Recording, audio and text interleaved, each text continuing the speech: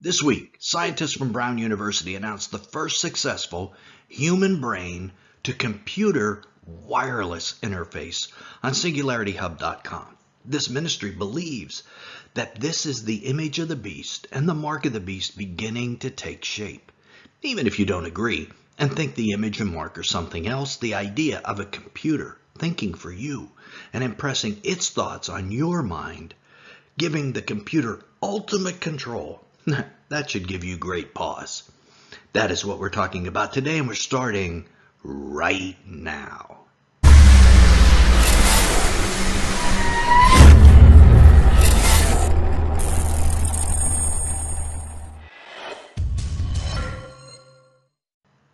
Just 2 weeks ago, we released this video about the days of Noah being related to the Internet of Souls, something where all human minds are connected to the net, just like the Internet of Things connects your household appliances. And here, only 2 weeks later, we are being told that this isn't a pipe dream, but that the first human-to-computer interface was accomplished wirelessly. And an anonymous shout-out goes to one of the members of our own advisory board, who has been intimately connected to this industry for years. His quote on this issue is, "It is the goal of every chipmaker, while touting all kinds of benefits to technology and human progress, to make this happen." In other words, this human-to-computer interface is the goal of all technology. It is the final step, as they see it, in human evolution, moving from a biological entity to a mixture of man and machine, something that is no longer human. Yet to them, they see this as advancement, and it will be sold to humans exactly that way. Just like Satan told Eve in the garden, "You will be like gods, knowing good from evil." This time, they will tell us we will know what the fastest supercomputer knows. And Satan's other lie in the garden, "You will not surely die." This interface will be promoted to humans as providing eternal life, letting your brain live on beyond the life of your body. These are the two reasons that scientists are so interested in this technology. But rather than providing knowledge and eternal life, what it will do is turn humans into a node or a workstation on the web, no longer an independent functioning being. We had questions about that topic in our last video and were asked, hey, if your DNA hasn't changed, aren't you still human? Well, the Bible defines a human as more than just a body and DNA. It defines it as a body, soul, and spirit combined. May your whole spirit, soul, and body be preserved blameless at the coming of our Lord Jesus. God expects our bodies and our souls and our spirit to be blameless upon the return of Jesus. Our material bodies are visible, but our souls and spirits are kind of less distinguishable. In the Greek, the word for soul is psyche. This word implies our mind and our will and desires seen in our personalities and preferences, our emotions.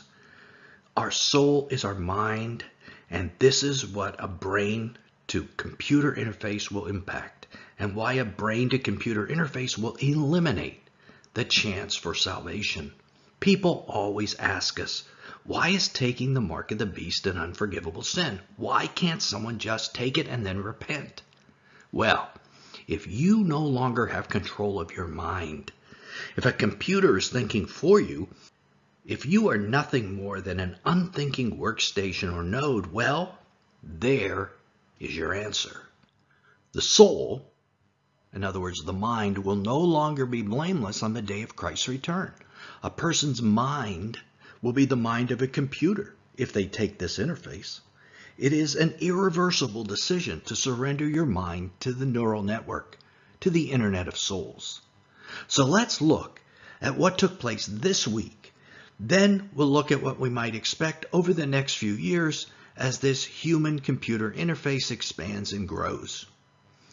Human brain-to-computer interface technology has until this week relied on wires that seriously limit its use.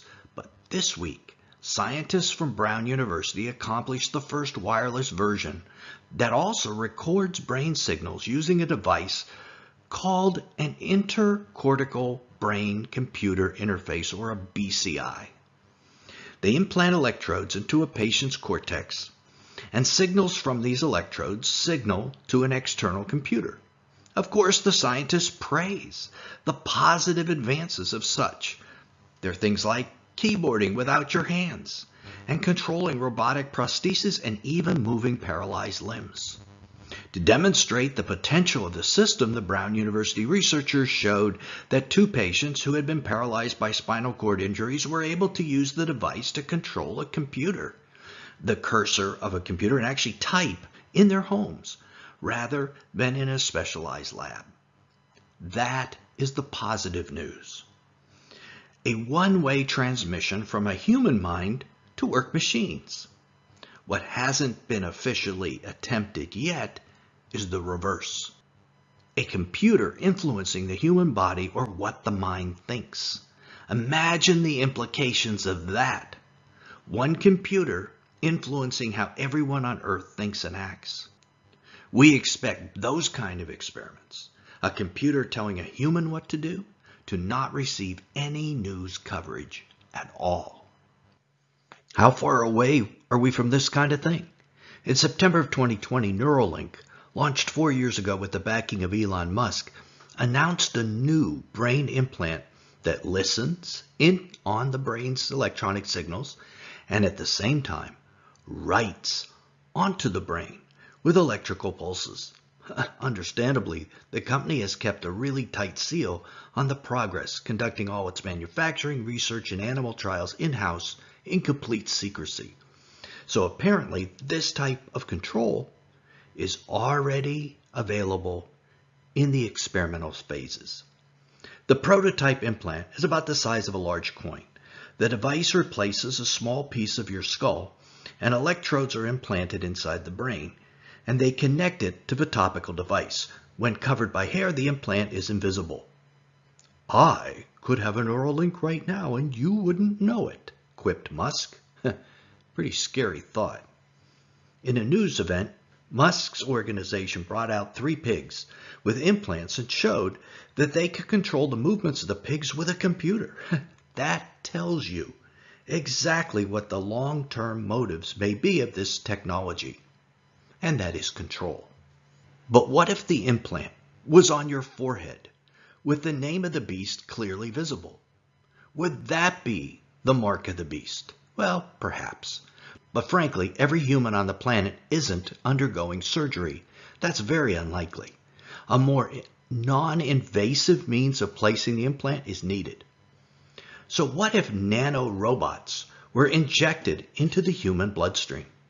Another Musk company, interestingly, named DARPA, is working on minutely invasive biotechnologies just like that, like self-assembled nanorobots that can reach individual neurons and control their activity.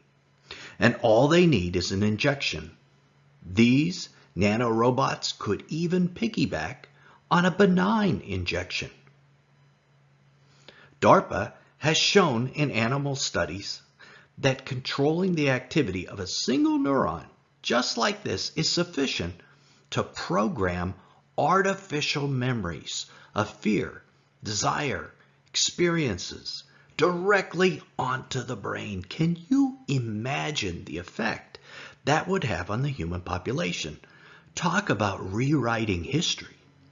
You could make people believe that they had learned or experienced things in the past that never happened. In our recent video, a number of our community commented about how just such an interface that controlled human activity could explain this verse from Revelation 9. Let's think about it together. And in those days, people will seek death and will not find it. They will long to die, but death will flee from them. After being stung by demonic locusts of the 5th trumpet, unrighteous will seek death, but not be able to find it. How is that? Well, if they are controlled by a neural network that prevents them from taking their own life, that can easily be imagined. What a horrible situation. Revelation 18 tells us that Mystery Babylon is punished for practicing pharmakeia, or pharmaceutical sorcery? Is pharmakeia what we've been describing in these last couple minutes? Click right here to keep watching and learn about this word pharmakeia and how we might keep an eye on this type of sorcery in the future. Till then, this is Nelson, and I'll see you there.